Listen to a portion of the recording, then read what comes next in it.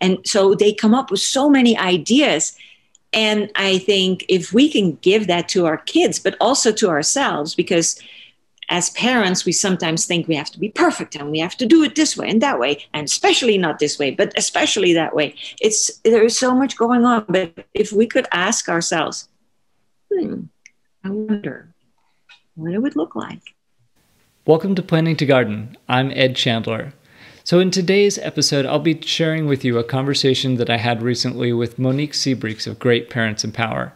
Mooniek is a personal leadership and parenting coach, and our conversation broadly focuses on who we want to be and how we create an environment that supports the experiences that we want to create for ourselves and to share with those around us.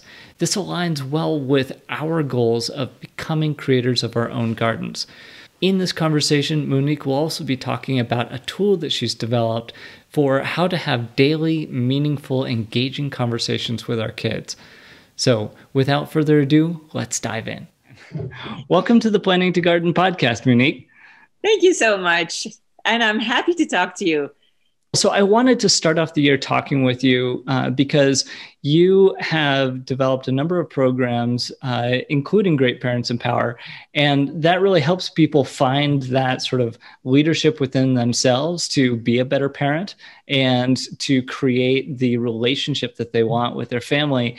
And part of that goes to the environment that we create for our family and for our kids. And part of it also deals with the mindset with which we approach creating and manifesting that environment and that relationship and how we approach our conversations and interactions. So all of that is this creative process. And that's why I wanted to reach out to you as we look to starting out this new year and really setting our intentions for what we want to create as we move forward. I love that. And you are so right. I think that being a parent really, if we allow ourselves to go there, it really puts us in the creative mindset, because what do we want and who do we want to be and how do we want to show up and what kind of home do we want to create? And it doesn't matter if our home is really small or really big, and what kind of outdoor space do we, if we have it, do we want to create, or do we want to take our kids to? I realize that there are many people who have maybe a little bit of a garden and go to the park a lot, but even that little bit of space can help to really nurture the relationship that we want to have with our children and within our family. I think being a parent really invites us, and hopefully there's an us in a relationship with another co-parent. It really invites us to create what it is that we are looking for. You know, one of the things that I talk with people about is this idea that a way to approach creating a space is to start by thinking about the experiences that we want to create, and sketching that out or writing that out on a piece of paper, even to say, okay, let's imagine an interaction. Let's imagine, an afternoon tea time at a little table out in the garden.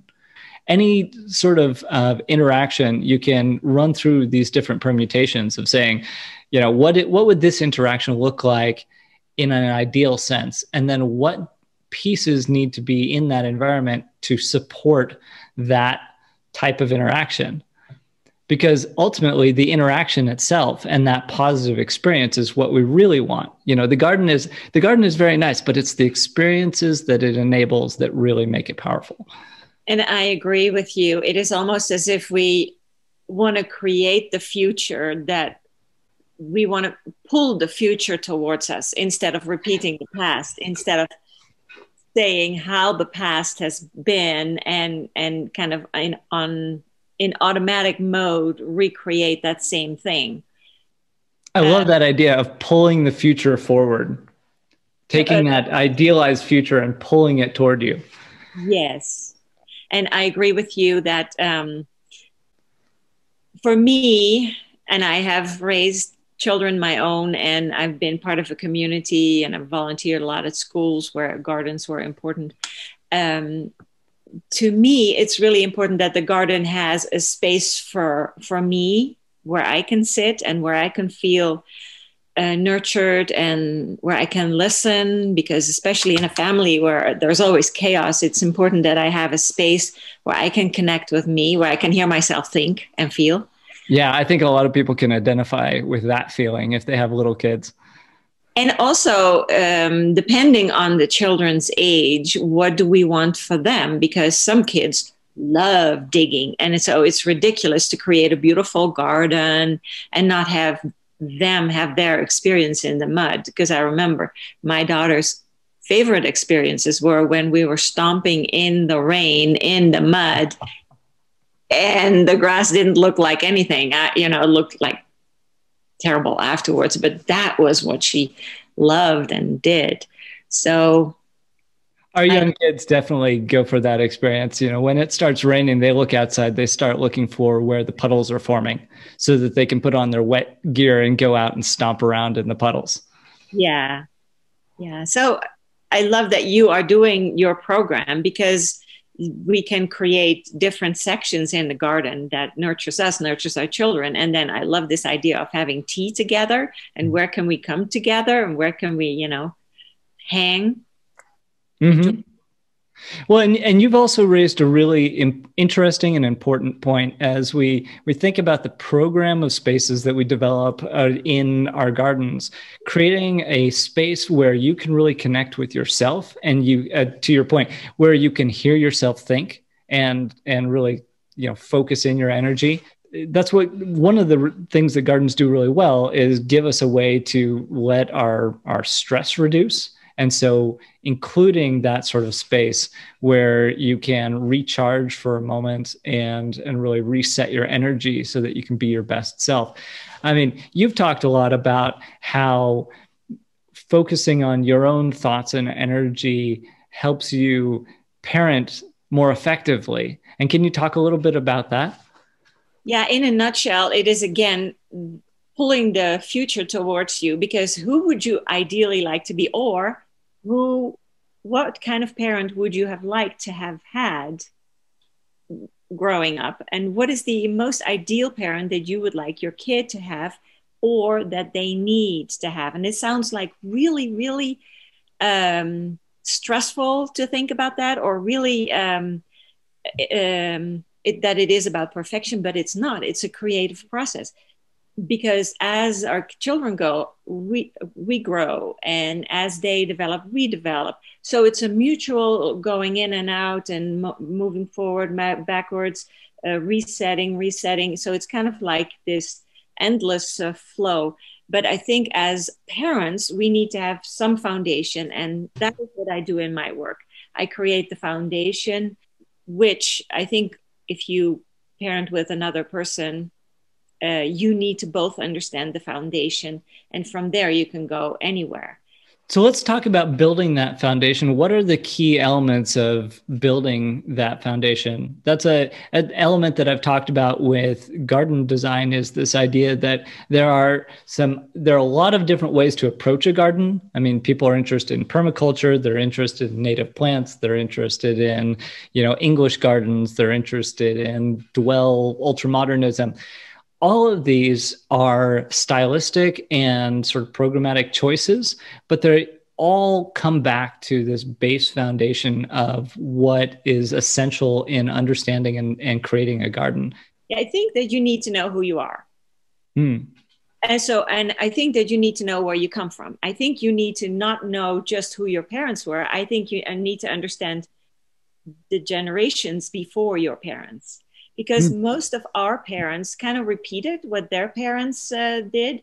And then you need to understand the culture that they grew up in, that you grow up in. And then you need to be very clear about what it is that you like in the culture and what you don't like in the culture.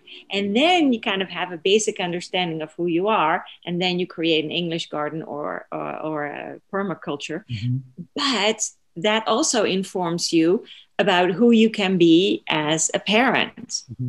That reminds me a bit about some of the things Brene Brown has talked about in her talks, where she talks about the influences of her Germanic family lineage, and then bringing that set of ideas and that ethos, and then coming to Texas, and how that overlaid over the top, and how that really drove a lot of her early thinking. And she had to engage with that and be able to sort of stand apart from it for a moment and recognize where that was creating impulse responses that she didn't necessarily want to choose. And so she had to reprogram how she responded in some situations. Yeah. In my work, the part of the foundation is to understand who you would like to be. And that is kind of loosely, as a parent, loosely where you want to go. Mm-hmm. But then there are all these obstacles. So just like what you just were talking about, you have to understand how your beliefs and how your perceptions and how your expectations, and I mean, all those things, how they can mess up what you want and who your children need you to be. They can also mess up your garden. Because if you have an English garden and you haven't thought about it, it's a lot of work. And your kids can mess it up, or the dog can mess it up. I mean, for people who have dogs, I mean, my dogs have destroyed my gardens many times. But anyway, so you have the vision, you have the obstacles, and then you need to know how to continuously nurture yourself so that you can withstand all the chaos and all the things that are not happening that you thought they were going to happen and were going to be easier.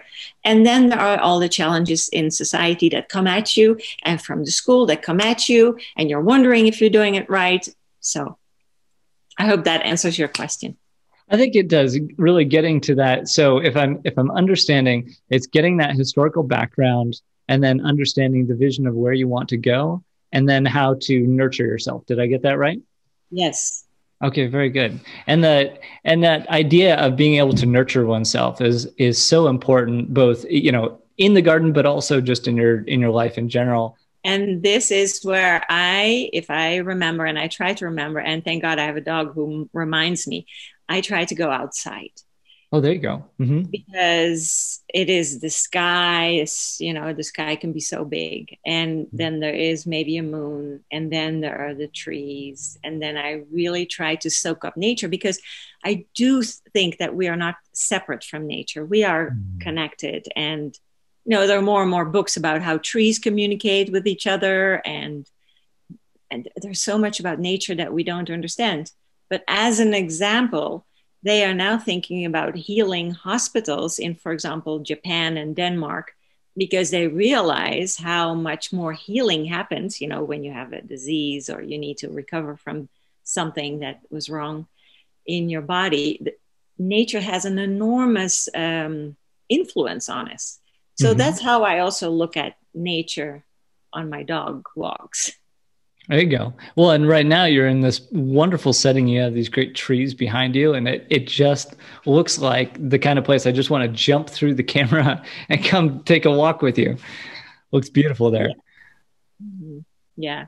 Yeah. And I mean, this is not part of garden design, but if people have the opportunity to take kids on a backpacking trip, that's where you really are in nature all the time. And then you come home and you realize how powerful it is to be in nature. And you can do something in your garden to strengthen what you have gained. Exactly. So these experiences that we go out into the world, whether we're hiking or whether we're traveling to another country or some interesting place, one of the ways that we can continue to connect to that is to take references from those spaces, either materials or symbols or types of plants if they grow where we live, and be able to bring those into the garden so that it's a touchstone or a connection to those experiences that we had somewhere else that were immersive and really energetically wonderful. When you're traveling, you have this sense of going somewhere and feeling like everything is just, all the colors are rich and the smells are really poignant, and you remember the experiences. I mean, you feel like you're deeply set in those experiences, and then you come home and everything is sort of a little bit bland, and part of that just comes from the familiarity of your normal surroundings. And so that unfamiliarity with these other places really opens up your senses to that space. But if you can bring some elements of that home, then you have this quick touchstone to be able to bring yourself back to that more colorful experience that you had of going somewhere else. Yeah, and thank you for saying that, because I think that sometimes parents think about schooling in, going to school and doing the homework and the math sheets. But what I have seen in raising our kid, and what I see in my neighborhood, and actually have neighbors right now, these kids are in the ground all the time, and they find all these bugs and all these things and they wonder how they live, and they put them in a terrarium, and then it works or it doesn't work, and then they add grass and things like that. But I see that is also part of their schooling, because they learn about bugs. They are wondering. They're curious. I cannot overstate that enough. And they learn their math and their languages. Now they know this word terrarium, and they are busy all the time because they are so in the garden. Well, and you talked about your daughter went through Waldorf education, and you've talked about how wonderful that experience was.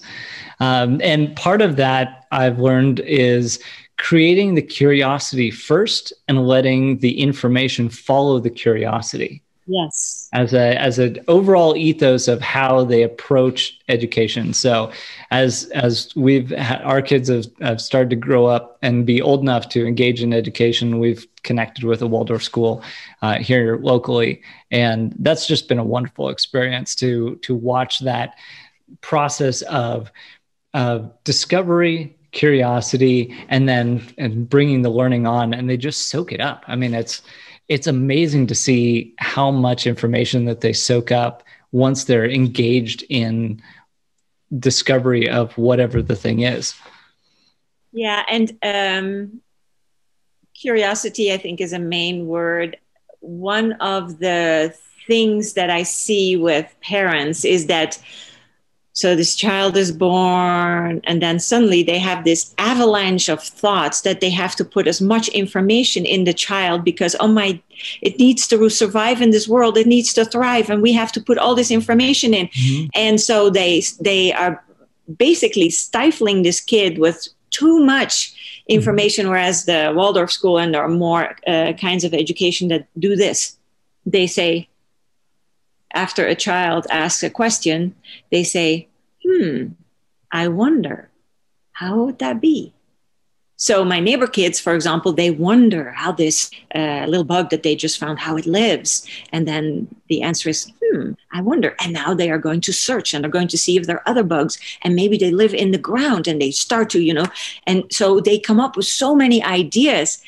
And I think if we can give that to our kids, but also to ourselves, because as parents, we sometimes think we have to be perfect, and we have to do it this way and that way, and especially not this way, but especially that way. And we're trying to perform in the eyes of others. And we don't want to have mommy guilt, and we don't want to have, and dads have to show up and this way, and moms have to show. There's so much going on. But if we could ask ourselves, I wonder what it would look like. Well, that's a powerful concept. This idea that when they ask a question, I think our impulse from sort of traditional schooling is to provide the answer. They ask a question, you provide an answer. And then sometimes the impulse is they ask a small question, almost as though, hey, could I have a slice of apple? And you give them a bushel. And they go, too much, way too much.